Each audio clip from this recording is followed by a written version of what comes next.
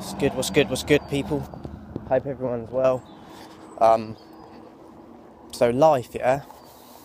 The way I look at life is it's a game. And you got two people. Or two options, should I say. You can either play the game or sit back and spectate. But the problem when you sit back and spectate is you can't change nothing. You ain't got no power yourself then. Now, the other option is to get involved in the game, but obviously there's risks.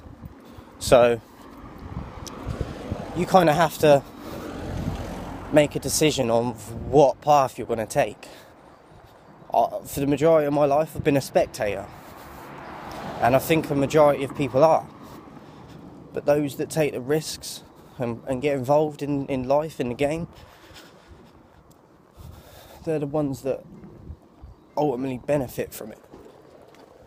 So, as I said, not everything goes to plan. There's going to be risks and life has its up and downs. But if you're constantly just watching other people and spectating from the outside looking in, you're never going to be happy. Because you're going to see people winning and succeeding at things that you'll be like, oh, I wish I could do that.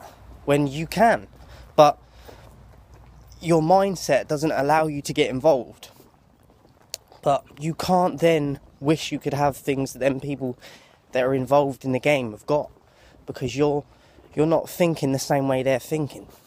You're too scared. You're in a scarcity mindset. You're too worried about losing everything and the risks. So you won't take the risks. And that is the reality of it. There's plenty of options out there and there's plenty of opportunities, but it's whether you take them when they come or not. As I said, it's not always going to be risk-free either. So it depends on how much risk you're willing to take, and then knowing that it's not always going to work out, but you can always bounce back from it.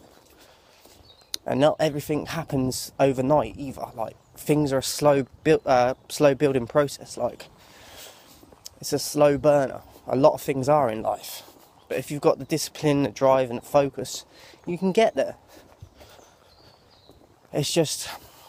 And some things and sometimes you need people around you depending on what your goal is to succeed at that. But it is possible. It's just knowing people, finding the right people and getting to work. Like, I just want more. There's too many, like I said earlier, there's too many people spectating in life. And then they are the people that are complaining and moaning and wishing that they could have what other people have. But the ones that they're wishing that they could be like are the ones that are involved in life, involved in the game that is life. So, as I said, you have two choices. You get involved in the game and be a player, or you sit back and spectate and be jealous.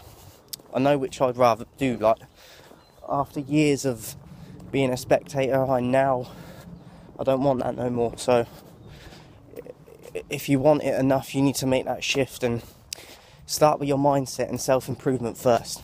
Once you can shift your mindset and all that, like, you'll start finding it easier to get around things. But start working on yourself first and then just make your decision. But look, if you want to be a spectator as well, like, that's fine, but just make sure that's the path you want to choose. Don't be on that path and then complain about the things for the rest of your life, because you're making the decision to be spectating. So that's it for today, guys.